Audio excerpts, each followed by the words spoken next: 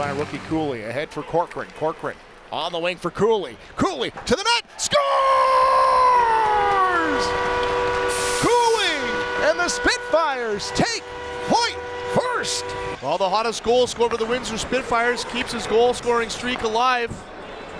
Just comes down, gets the puck wide with speed. Snaps it high over the blocker of McGrath. We break out here through the neutral zone. Good puck minute starts with Cuylle. Receives it back, keeps skating in stride, head up all the way. That ends up in the feet of Pilon. He can't get that to go. Now it's loose, and they'll get this on the rebound and tie it up.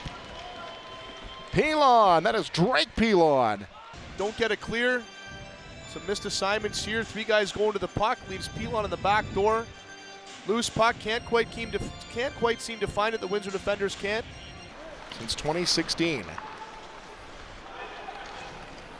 There's a giveaway in front. Cuyle's going to get another one, and it's 2-1.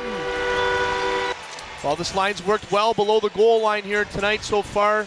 See Foodie in there, draws 2 defenders to him, slides it low to Douglas, spins around, big reach, gets the shot off, and the hottest Spitfire, there he is, all alone in front.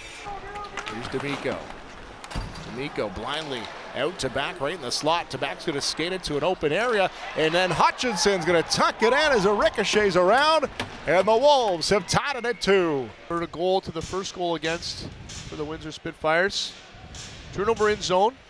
A little bit of a sweep check, some missed assignments, and then sure enough there's a guy in the back door that's got a gaping cage.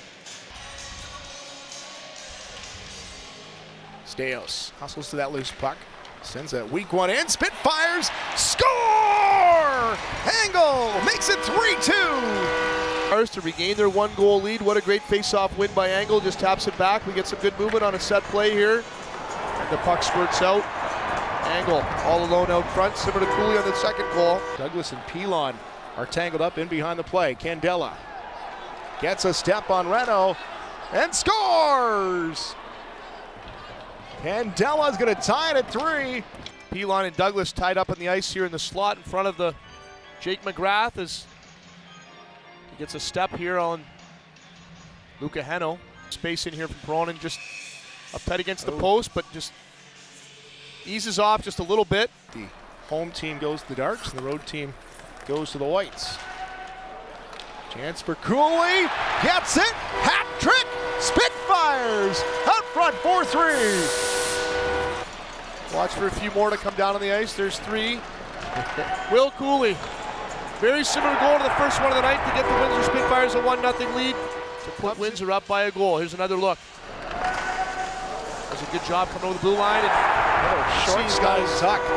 Head up all the way. Spitfires penalty killers are gassed. Byfield slips one right towards the net, and he'll score! Quentin Byfield finally sneaks one by in the power play. And these Sudbury Wolves just won't go away. You see Byfield walk in closer, gets into a better shooting area, kind of pulls, drags a little bit, and he shoots it far side over the glove of Peronin. Towards the net, 3 Spitfires back the other way. Here comes Luca Heno. His pass out of the reach of D'Amico.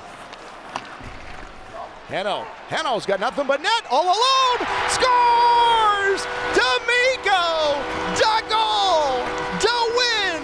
Spitfires 5-4 in OT, and Peronin will get the win. Here's Luca Heno, the original pass, just out of the reach of D'Amico, and then the ice just opens up for him. Well, honestly, Chris, I thought that was kind of going to be a dead play after that puck went in the corner there. I thought it probably could have moved it earlier in the neutral zone, but here's it starting right here. Luca Heno was 3-on-1. Phillips the only one back, and the pass right there, you thought maybe it was done. Exactly. I thought probably 3 seconds before they could have moved it and possibly sent him in on a breakaway, but good work. Sudbury just a little bit mixed up there, and it's tough 3-on-3. Yeah. Will Cuylle gets his first OHL hat trick. D'Amico the game winner in OT. 5-4 the final.